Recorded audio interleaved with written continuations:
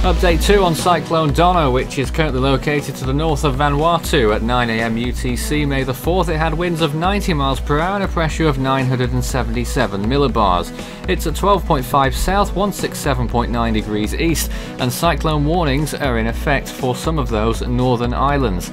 The storm could intensify further and become one of very few May storms in the southern hemisphere to reach Category 2. Only 4 have ever done that on the Saffir Simpson scale, and only 2 have ever made it to Category 3, which is what is currently on the forecast for Donna. That's Category 4, possibly 5 on the Australian scale in the future.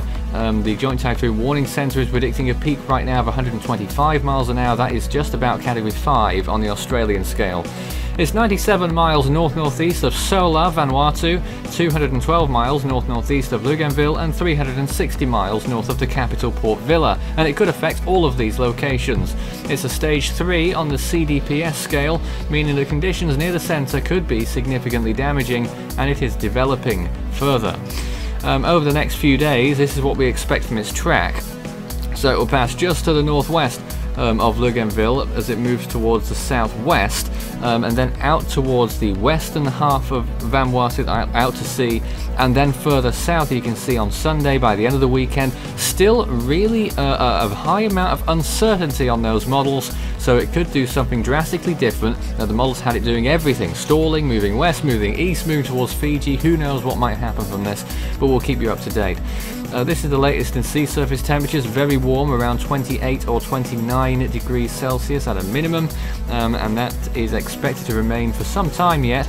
Wind shear is only marginal rather, around 25 to 30 knots of wind shear, and it is potentially on the increase, though to the southwest it appears to be at least remaining the same. And this is the system now moving towards the southwest. You can see there any rumblings of an eye perhaps. Well, not quite on visible. You might see it a little bit better on the infrared imagery. You can see there the center of the storm, and it's really churning out those really high cloud tops beyond minus 90 Celsius. And in the center there, I'm not sure whether that is the eye or whether that's just a feature of the cloud tops there. They do look rather similar. By the way, you see the cyclone warning there. Most of the northern islands of Vanuatu extending as far as northern Espiritu Santo, which is the largest island in Vanuatu.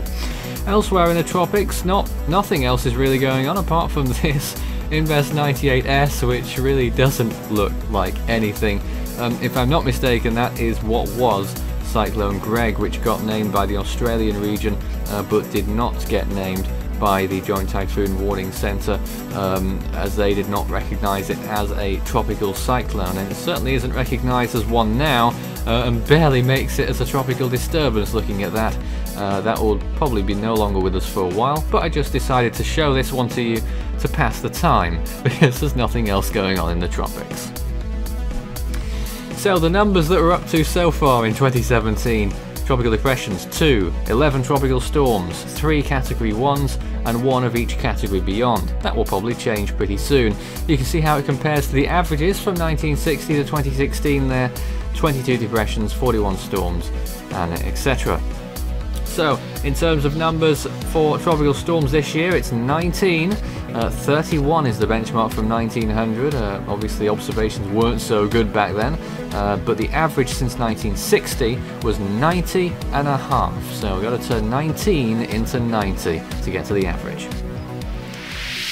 You can follow Force 13's outlets, the website force13.com and its tracker at your service at any time. You can also find us on YouTube, search Force 13 all in text if you're not there already. Subscribe if you haven't. You can also find us on Facebook, search Force 13, and it's at Force 13 on Twitter if you'd like to get in touch with us on there.